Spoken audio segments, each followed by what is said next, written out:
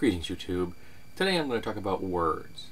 Not etymology, which is a study that I happen to find fascinating, the history of words, and how we arrive at the meanings of the words we have today, both in the technical sense and in their colloquial use.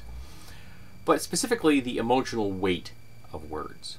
How specific terms can have specific impacts on people because of the way the words are used in today's world.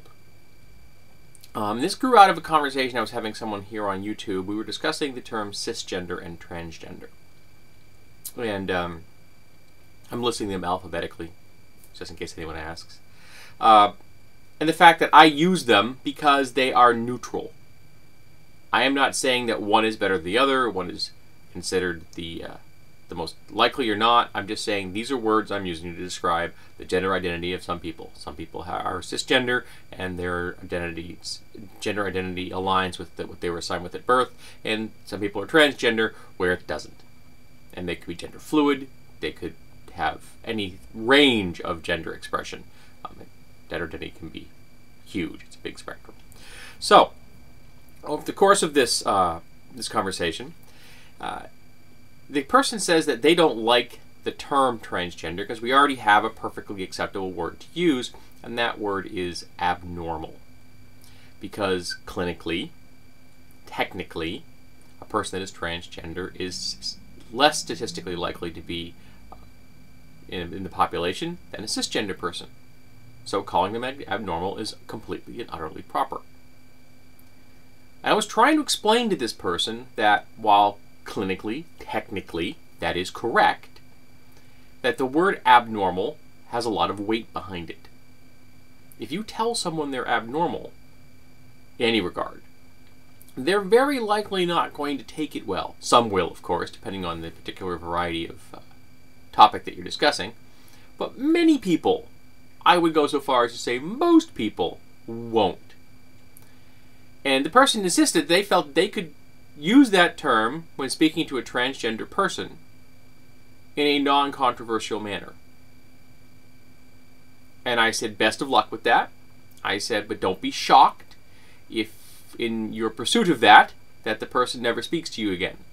Because I can tell you, if you insisted on using that term for a transgender person, and I overheard the conversation, I would never speak to you again, because that would be monumentally insensitive.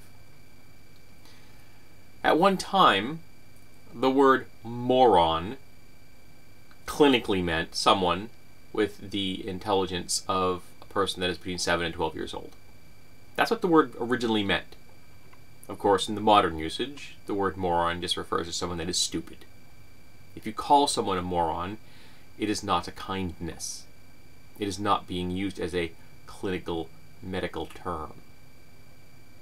And if you were talking to a parent and having to discuss the fact that their child has a developmental disability, and you said that their child was a moron, I think it would be safe to say that your average parent would not handle that well, because that word has emotional weight.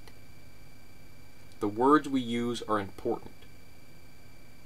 And calling a transgender person abnormal, while clinically, technically correct, is insensitive, is insulting. It is saying, you are not normal. Doesn't matter if they're the statistical minority. That is not how people use the terms normal and abnormal. We use them as a way of describing the in-group and the out-group. The out-group is abnormal. And transgender people already deal with enough of being shoved into the out-group. I think telling them that I see you being just as important, just as much a part of our culture as the in-group in this particular regard, is important. They have enough fights already. They have enough struggles.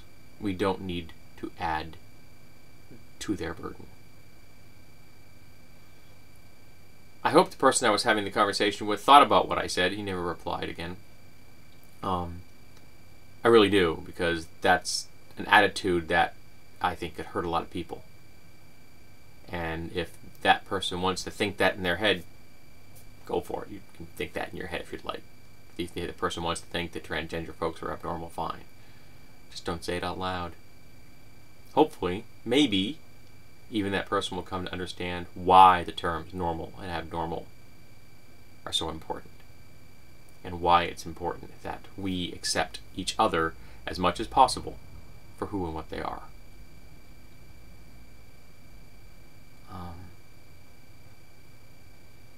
I didn't insult the person. I just told them the truth. That if they used that term, I wouldn't want to talk to them anymore. I don't know if that has any impact on people. I don't know if the silence of others would matter. But I'd hope it would. I'd hope when someone uses an insensitive, distasteful, openly disgusting term, and they are met with stony silence, that will thunder in their ears.